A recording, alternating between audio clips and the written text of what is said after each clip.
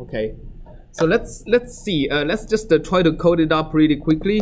So this is let's actually copy what we had before in lecture 3. I think we coded up DDT heat. Let's copy this to our lecture 4, and let's modify it to DDT advection.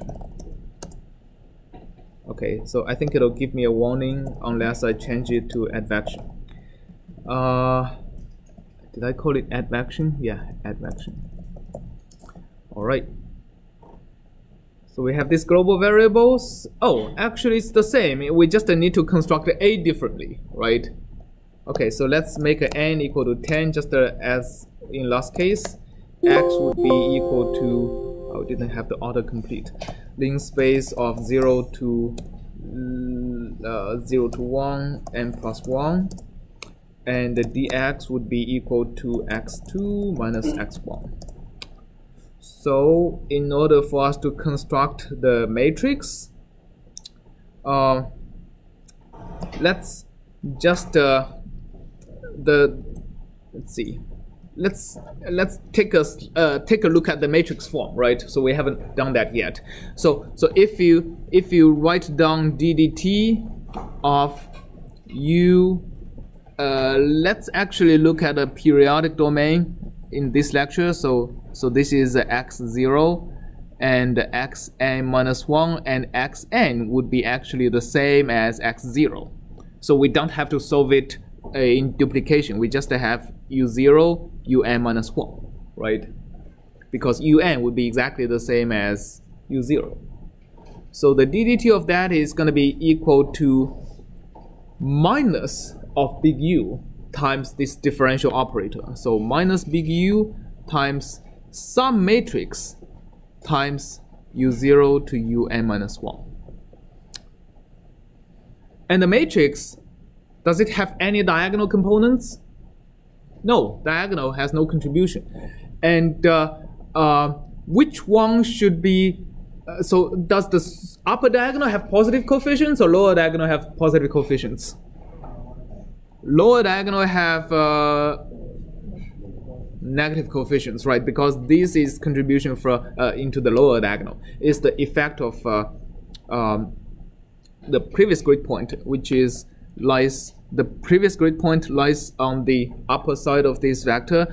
So basically you multiply this, you rotate it, and it should be on the lower side. So this is negative, minus 1 divided by 2 delta x, minus 1 divided by 2 delta x. We have zeros on the diagonals, and on the upper diagonal we have positive 1 over 2 delta x. So let's construct this matrix. Oh, I forgot. Also, because we have periodic domain, what is supposed to be here, which is minus 1 over 2 delta x, is going to be appearing here, right?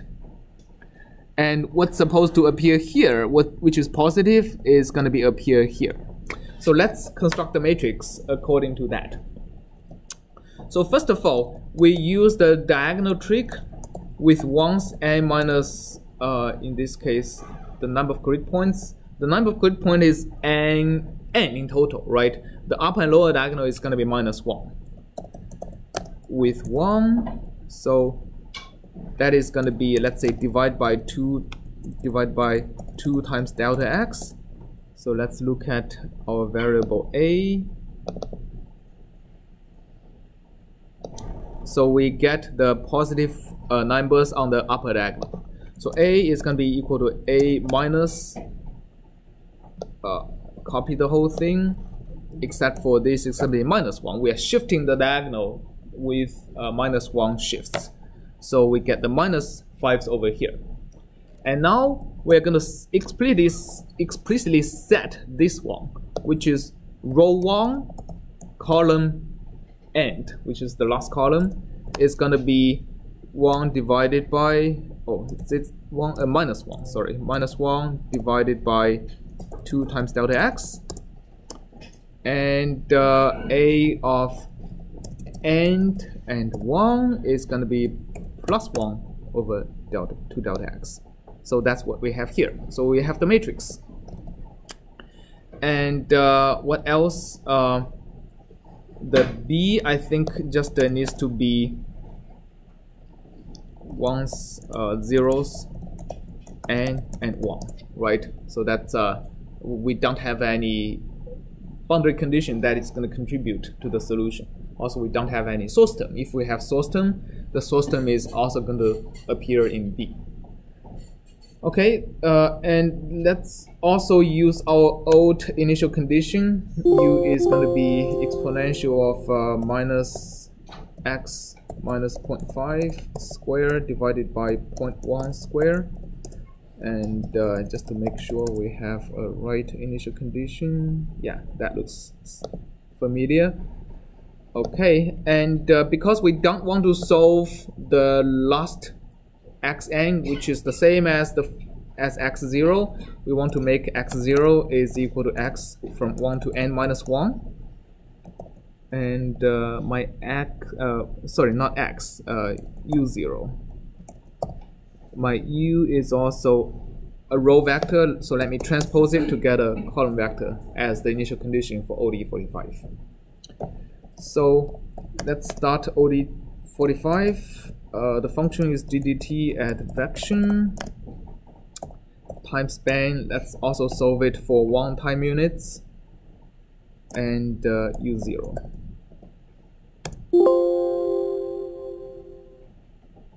Oh, I forget the global thing again. A, B, and the A, B, and oh, okay. So let me modify this. So we don't want a K. We have a minus capital U instead, right? Okay. So here A, B, and capital U.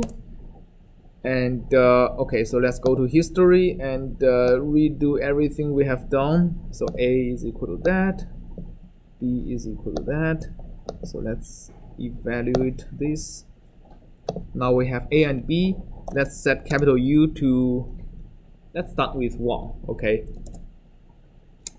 So let's do this again, and we have the solution. So let's plot x, I think from 1 to n minus 1 because the solution only lives there, and u.